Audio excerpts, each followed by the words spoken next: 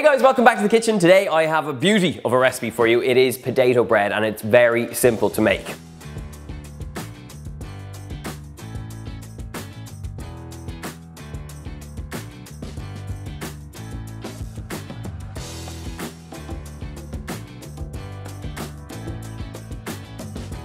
The inspiration behind today's recipe is all thanks to Heyday the Game, who are celebrating their 10th birthday. Huge thanks to them for sponsoring today's video, and if you are a regular player of the game, you will know that potato bread is one of the products you can bake in the bakery. So if you want to learn more about Heyday's 10th birthday and to check out the full recipe, see the box below. Now, the beauty of this recipe is that you get left with light and airy results, and that's because of the potato that we're going to use in here. I have some leftover mashed potato, but if you want to make this from scratch, literally boil one potato, mash it up, and save a little bit of that starchy water, because it's that starchy water that will give you that lightness and the airiness to this bread. So mashed potato is ready to go. What I want to do first is heat up our liquids to activate our yeast. In this jug, I've got some water and I've got some milk. So I'm going to pop this in a saucepan and we're going to get this up to a nice lukewarm temperature.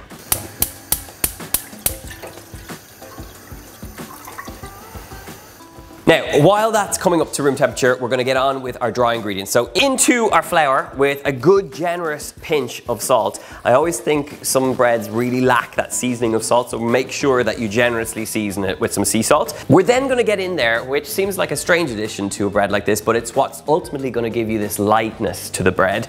It's some butter. So cold butter goes into our bread. And you can do this with your fingertips just by rubbing it in until you have nice kind of little pearls of butter in there. But I'm going to use a little pastry cutter like this and it just makes the job all the more quicker.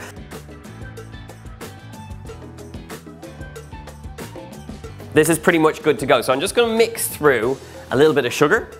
It's the combination of sugar, saltiness, all that butter we've got going in there. Okay. Sugar's in there, let's get our liquids. So my milk and my water has come up to a nice temperature. It is important that this is not too hot because there is a risk at this point that you can kill the yeast we're going to be adding. So if you can keep your finger in there, hold it, and not feel like you need to take out really quickly, that means that it's at a temperature that the yeast will be able to survive in as well. So this is pretty much where it needs to be. So I'm going to add some dried yeast and we're going to activate it in the heat of this liquid. So about a packet and a half going in here. I love the smell of yeast when you're baking. So give that a quick stir. And I'm going to leave this to sit for about 10 minutes just until that yeast has activated, and what you'll see is that liquid mixture turns into something that's really frothy and vibrant. So while that's happening, let's grate up the cheese, because I always think with potato bread, as an Irishman, a good bit of cheddar works really well through this mixture. So I'm going to take up some nice mature Irish cheddar and just give that a good grating. Okay, a very generous amount of cheese, but this is a luxurious bread. So pop it in to that flour and we're just going to mix it through. Give that a good mix up, and once that cheese is completely incorporated, make a little well in the center of the bowl. And as you can see now, my yeast mixture is nice and frothy. So it's active, it's ready, and it's going to do its work. So pour that straight into the middle. And slowly but surely, with the wooden spoon, I'm just going to incorporate wet into dry until we have a kind of a rough, shaggy dough. Okay, this is starting to look good. We've got the shaggy, rough dough, so we're going to turn it all the way out. Even if it's not completely together at this point, don't worry. We're going to work it now for the next 6 or 7 minutes, just until we have a smooth, elastic dough that comes together. So this is where you need a bit of elbow grease, a little bit of patience, and basically you're getting your workout in the kitchen sorted. Let's go.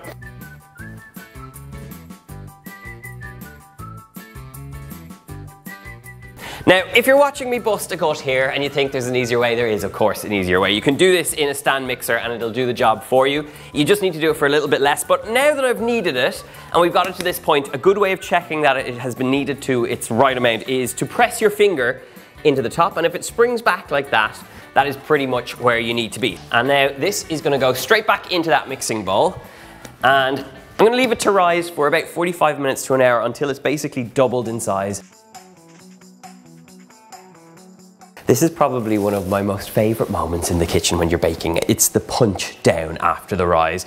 If it works, you end up with this pillowy, soft dough that's ready to be shaped. If not, you end up with a big block. Let's find out. Oh, beautiful. So let's turn it out. And using a little bit of flour, I'm just going to shape this into a nice round. You can see how pillowy and soft that dough is. Remember, you've got the butter in there, you've got the cheese in there, you've got loads of great things. So literally, just give it a little knead. Just using the heel of your palm, start to shape this into a nice round. And then when it's ready, just fold it over itself, and over again, and over again. And then start using the heel of your palms just to tuck it under itself. And what you should be left with is something that kind of has a bit of a natural seal, and just pinch it at the bottom to make sure. So now, at this point, we have a beautiful round potato bread that's ready to rock. So rather than baking this solo in the oven, what I'm gonna do is leave it to rise for its final rise in a little Dutch oven like this. I've lined it with some parchment paper, and I'm just gonna carefully lift our little dough baby into this pot. So let it rise here with the lid on for another 45 minutes. Now, I know bread takes a little bit of patience, but it is always worth it, because as you can see, we have doubled in size. It looked great. And now it's ready for its finishing touches. I have the oven preheating, it's ready to rock. But first, I want to slash this, brush it with a bit of milk, and give it a little dusting of flour. So, first step is to brush it all over with milk. This is going to give us some nice color over the top. It's just a light coating that gives you really nice color to this bread. Okay, that's our milk, and then it really is about using the wrist action now. So you take a tiny bit of flour and just dust it over the top. It gives it that kind of, I don't know, rustic feel. Okay, that is more than enough. So using a sharp knife, I'm just gonna score across this 3 ways. Okay, the oven is now preheated to 220 degrees Celsius. That's about 425 degrees Fahrenheit. I'm gonna get the lid on. We're gonna bake it for about 35 minutes, and then I'm gonna take the lid off and make sure that our bread is baking nicely and that we're getting really good color.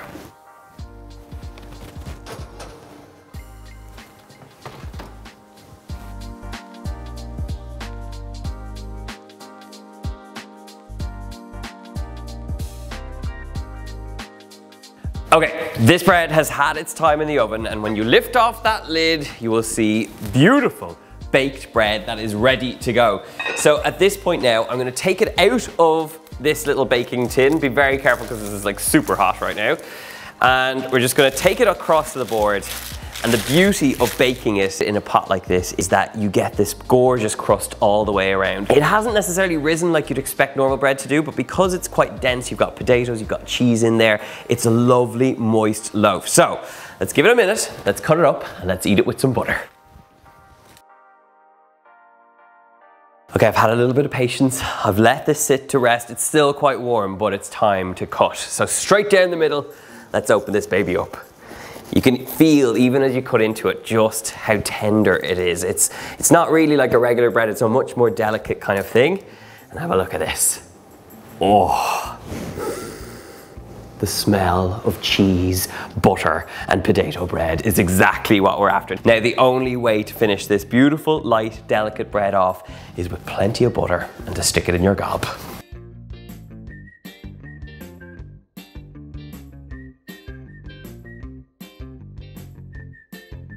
Now, as I'm spreading butter, it's still warm enough that it's just about melting. So, without further ado,